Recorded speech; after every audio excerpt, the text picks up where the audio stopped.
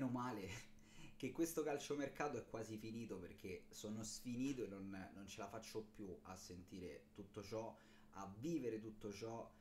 Ti svegli una mattina che stai per prendere Morata, poi torni a casa e Zapata è quasi fatta, poi però hai fatto l'offerta per Marcos Leonardo, il brasiliano che sarà il futuro talento della Roma, e poi arrivi alla sera e dopo aver parlato la mattina di Lukaku parli di Jovic.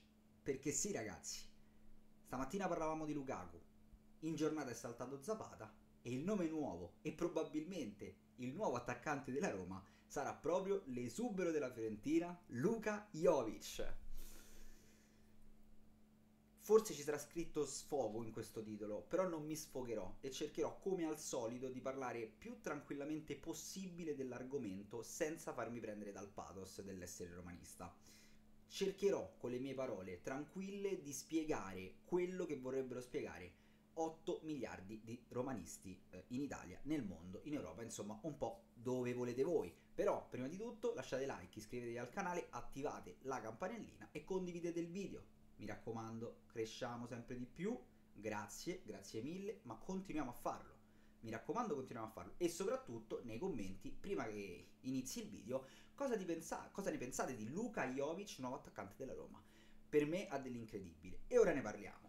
Ha dell'incredibile perché insomma la giornata di oggi si è sviluppata un po' così. Nella serata di ieri è arrivata l'indiscrezione su Lukaku, che se fosse vero, fosse possibile, ci fosse mai una minima possibilità, ci sarà nelle ultime ore di mercato. Questo sia ben chiaro. E ci sono una serie di condizioni astrali che si devono venire incontro, che sono praticamente impossibili, ma che un Tiago Pinto, santo subito, potrebbe cercare di far allineare, insomma, questi emisferi, no, astrali per portare Lukaku alla Roma, perché Tiago Pinto di miracoli ne ha fatti l'anno scorso e questo ne sono un grande esempio e speriamo che possa continuarli a fare. Dopodiché in giornata è arrivato il no secco dell'Atalanta, sia di Gasperini che del giocatore, dicendo che non ci sono i presupposti per venire alla Roma. Quindi Zapata è saltato ufficialmente.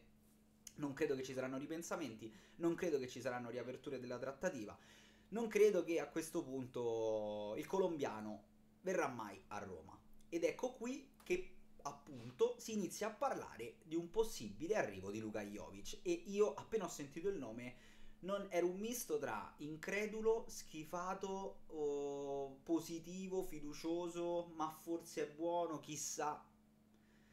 Poi sono caduto in una depressione profonda perché mi sono reso conto di quanto, almeno sull'attaccante, la Roma abbia agito veramente veramente in ritardo e abbia perso tanto tempo su obiettivi che probabilmente già sapeva di non poter prendere, come ad esempio Morata, come ad esempio Marcos Leonardo, per cui il Santos ha fatto tantissimi capricci.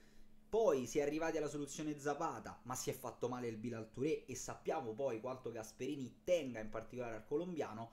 E quindi questo a cosa ha portato? Ha portato al fatto che dopo l'infortunio di Touré sia diventato ancora più fondamentale Zapata per Gasperini, anche a livello numerico.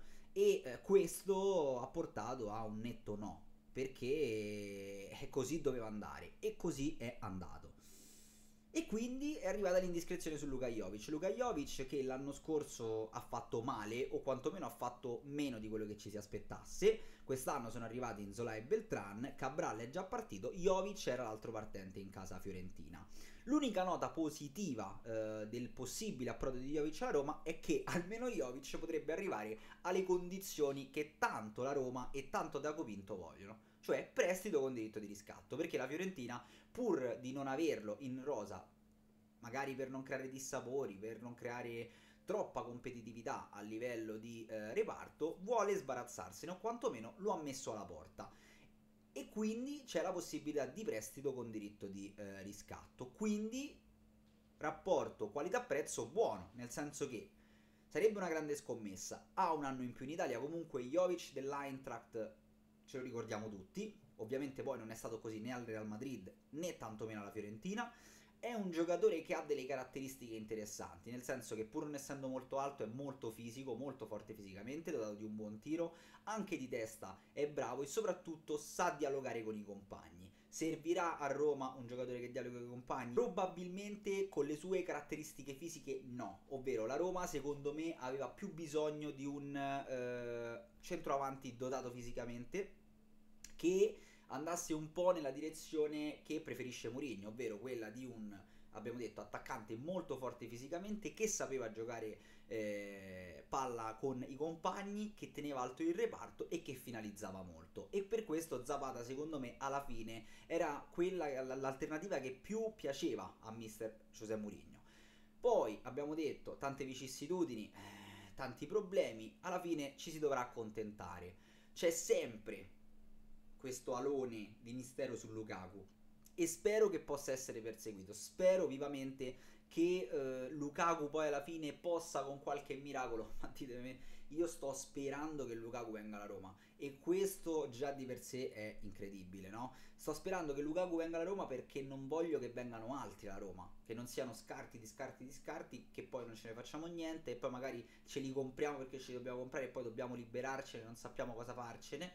Quindi a questo punto preferirei mettiamo un giovane della primavera, proviamolo e vediamo come si può arrivare magari a gennaio, febbraio, ma non ci si può arrivare solo con Belotti e con un altro, perché io sono consapevole di questo fatto, che non si può arrivare a quel periodo della stagione solo con un attaccante, però non voglio accontentarmi del primo che arriva. Per gennaio si pensa a Marcos Leonardo, però se si pensa a gennaio a Marcos Leonardo allora bisogna dare un freno adesso. Se invece non si pensa a gennaio a Marcos Leonardo bisogna cercare l'attaccante subito, perché Abraham tornerà tardi, non tornerà in condizione, sicuramente non sarà più al centro come prima del progetto per problemi fisici e soprattutto perché Abraham viene da una stagione in cui ha sofferto e non poco, e quindi dovrebbe ritornare da un infortunio per poi reinserirsi e riaffermarsi, con possibilità che Belotti faccia bene e con possibilità che l'altro attaccante che lo venga insomma a sostituire faccia ancora meglio. E insomma questo video era per dirvi: Jovic serve veramente alla Roma? Io non credo, però tra i tanti nomi quantomeno è una punta, quantomeno è una punta che, se torna quello che era, mi sembra il calciomercato dei 6 alla Roma, se tornasse, se fosse, cioè io sono anche contento, no, del calciomercato della Roma e sto cercando di convincermi che abbia fatto un buonissimo mercato e sono fiducioso del mercato e di come ha lavorato la Roma. Sono sicuro che poi con il tempo tante scommesse daranno ragione a Tiago Pinto e alla società, ma Jovic serve veramente a questa Roma? Cioè non c'è un po' di... non si può andare a cercare qualcosa di meglio, anche magari di più sconosciuto, anche un po' più esotico, no? Per scommetterci qualcosa e magari vincere una scommessa che non si vince veramente da tanto tempo, a meno che poi non si parla dei giovani, perché dei giovani cresciuti nel viaggio della Roma di scommesse ne sono state vinte, e tante.